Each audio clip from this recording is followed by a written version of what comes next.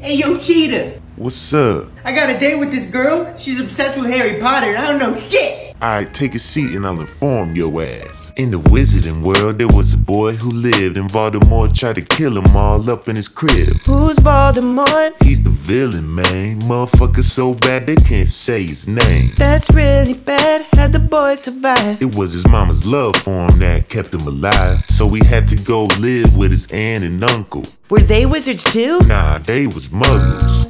What the hell does muggle mean? It's people who were born without the magic gene. Oh. Anyway, a few years later, this piece of shit uncle goes to get the morning paper, and then a bunch of owls start wreaking havoc, dropping letters from Hogwarts, a school for magic. What did those letters say? That Harry's really magic, and that one day, if he goes to Hogwarts, he could be a real wizard, eating chocolate frogs, sipping pumpkin juice dessert. How does he get to the special place? The Hogwarts Express, it's a magic train. But wait, we skipping ahead, he's gotta buy some stuff, like an owl and a wand for his magic, bruh. Where do wizards go shopping? Diagon Alley, with groundskeeper Hagrid, he's big and he's shaggy. Cool. Alright, let's get back to the train, where we meet Ron Weasley and Hermione Granger. Ron's real poor and Hermione's real intelligent. Later they fuck, but right now that's irrelevant. So what happens when they get to the school? The kids form a line and they sit on a stool, and then they put on a hat,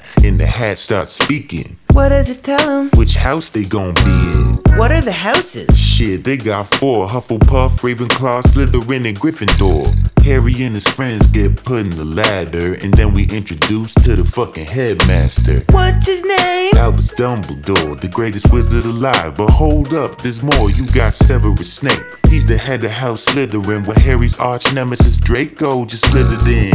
Who's Draco? He sounds mean. He's a racist little pompous ass wizard preteen. Jeez. Alright, so now that the school year starts, they taking potion charms in defense against the dark arts, and Harry's talents looking rarer than some steak tartare. You can tell this little wizard kid is gonna go far. Wow. Does he have any extracurriculars? Yeah, I forgot to mention one in particular. It's a sport wizards play called Quidditch, my dude, where you play with some balls while you flying a broom. Cool. So one day they playing a game on the pitch, and Harry's job as a seeker is to capture the snitch. But his broomstick starts getting shaky as hell, and Hermione catches Snape while he's muttering spells. So he's fucking with Harry? It seems that way, but Harry overcomes it and he wins the game. Yay! So the next day in class, Professor Quirrell starts teaching with his stuttering ass. Who's Professor Quirrell? He's a bitch ass fool, and he fainted when a troll came up in the school.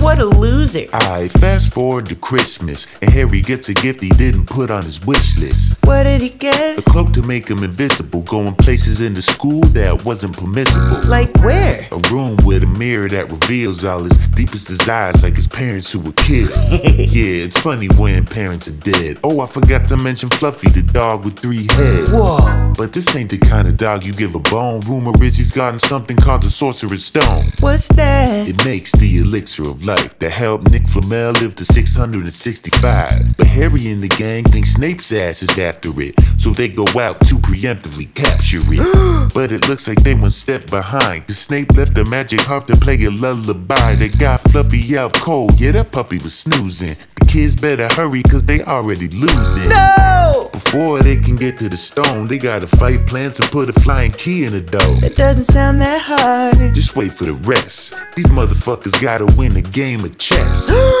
They win cause Hermione and Ron sacrifice themselves so that Harry can go on into the last room where the stone resides. He thought he'd find Snape, but to his surprise, it's stammering, stuttering Professor Quirrell, the last wizard he expected in the whole world. No way. Yeah, shit's crazy as hell. Turns out Quirrell was only helping somebody else. Who?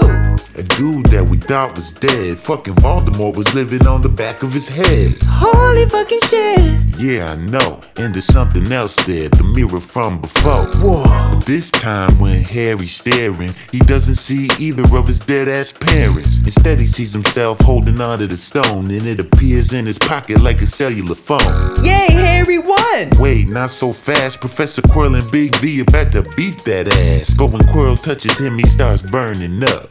cause Harry's still protected by his dead mom's love. So Quirrell turns to ash and Voldemort flies away to hatch up a plan to come back one day. Is Harry okay? Yeah, he's just fine. He wakes up with Dumbledore right by his side, and everything's cool, and that's the end of book 1. Wait, there's more? Hell yeah, we ain't done.